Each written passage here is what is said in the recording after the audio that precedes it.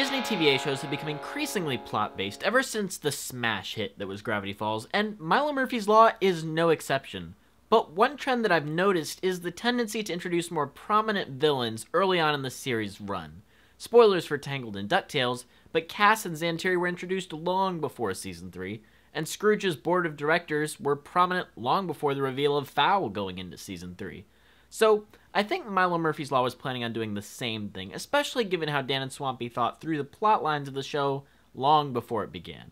So without further ado, let's take a look at Cavendish and Dakota's employers, the Block family, and why I suspect that they would have been the lead villains in Milo Season 3.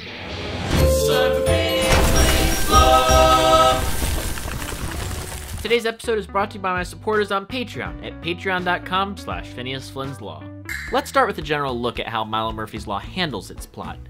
It's pretty loose. The show is far more focused on comedy, and a lot of the details don't add up.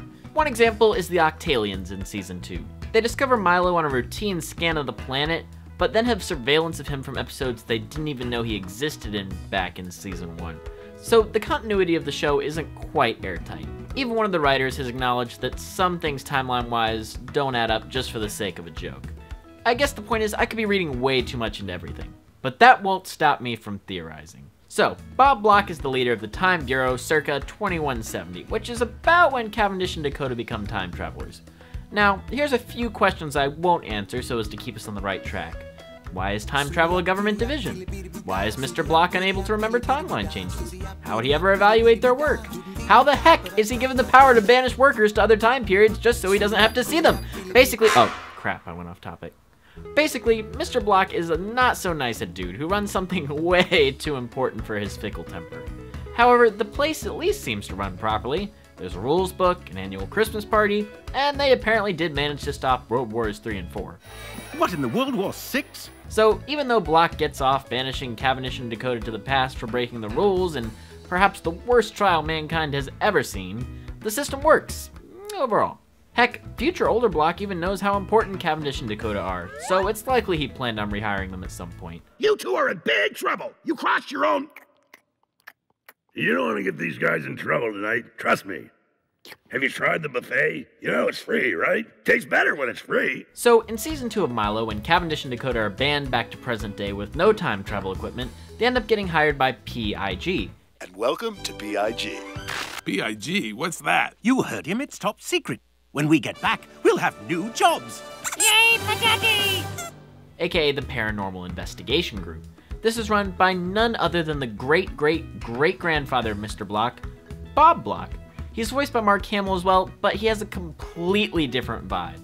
Rather than openly harsh, he is more subdued in appearance and demeanor. Happy Monday, boys. How are my two favorite refuse engineers? You'll be happy to hear that I have an important new mission for you. Some fan theories make Bob Block out to be either a robot or an alien, which we still don't know about because Mr. Block has never acknowledged Bob as his grandfather. But anyways, let's take a look at this P.I.G. Cavendish and Dakota work for a division within it, the Purveyors of Intergalactic Garbage. Basically, they pick up trash, but it's also really unimportant. Like, they get sent on assignment to pick up human trash by accident, and Bob doesn't even plan on reassigning them until the next week. Turns out it's not alien trash at all. You've just been cleaning up regular trash all day. We'll get you back on alien trash tomorrow. Next week, tops. Toodles! This obviously frustrates Cavendish more than Dakota, and is crucial to Cavendish's arc for the season. But I have to wonder if there are any other garbage collectors. So, what happens when Cavendish and Dakota actually visit the P.I.G. building for once? Well... Look, all alien ships that enter Earth's atmosphere are required to notify us when they're abducting people. I would certainly know of any unauthorized abductions before the two of you would. But, sir, what about the poor unknown person who was abducted? I mean, who's going to help him? Not you, but only because there was no abduction. Toodles! Yes, sir.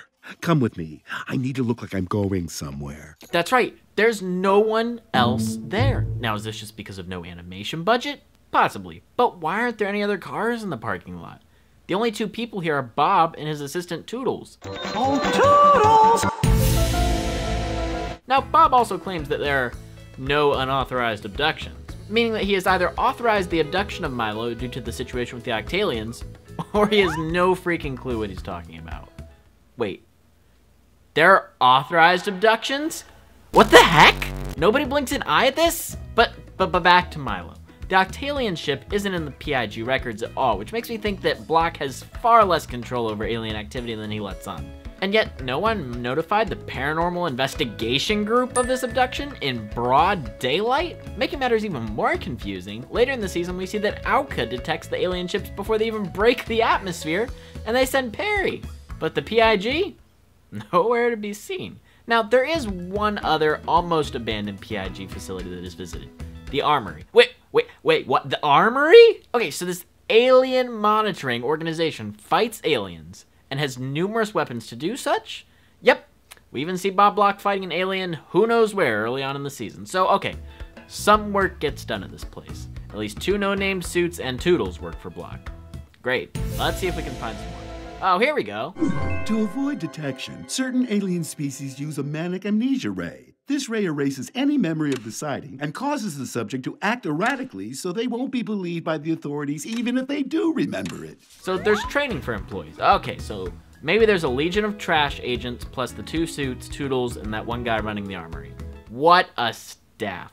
My theory? This government organization is a sham. Bob Block is clearly attempting to exterminate aliens or something. Even crazier, Bob once didn't even tell Dakota what alien item he was looking for until after it had removed his bones.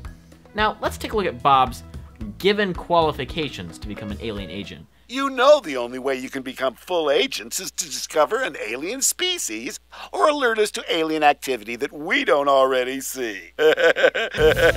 And we have eyes everywhere. What? There's no interview?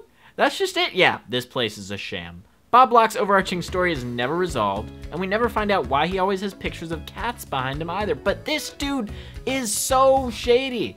Not to mention his character design has individual teeth, which is something that's pretty rare in the series, and he's voiced by the actor responsible for one of the best villain voice performances of all time, Mark Hamill as the Joker, or the Fire Lord, or, well, you get the idea. Yeah, so each season of Milo has been devoted to a sci-fi classic. Season 1, time travel. Season 2, aliens. And the word was that Season 3 was going to be robots. Aliens were teased in Season 1 for Season 2. And there's enough hints about a robot uprising in Season 2 that I'm willing to believe that was the plan. So, do I think Bob Block was saving weapons and planning a robot uprising using Cavendish and Dakota to collect alien technology to apply to his robot self and make him more dangerous? Of course, not necessarily. I can assure you with everything shady about P.I.G, his villainous intentions were gonna come out somehow. It will be interesting to see if P.I.G is brought up in Candace Against the Universe, since she's, you know, getting abducted. If it is, I'll have to make an addendum to this video, but until next time, thanks for watching Phineas Flynn's Law. Once again, thank you so much for watching, and I do want to point out a few of the questions I had about the Block family and the intentions of the writers were answered in my interview with Josh or Perrette. Once I go through the video to find the highlights, I will post a link to Josh's comments on the Block family so you have that information. And in addition, I just launched my merch store, so if you want to get some official Phineas Flynn's Law merch with this amazing design, go and check it out. I'll see you next time on Phineas Flynn's Law.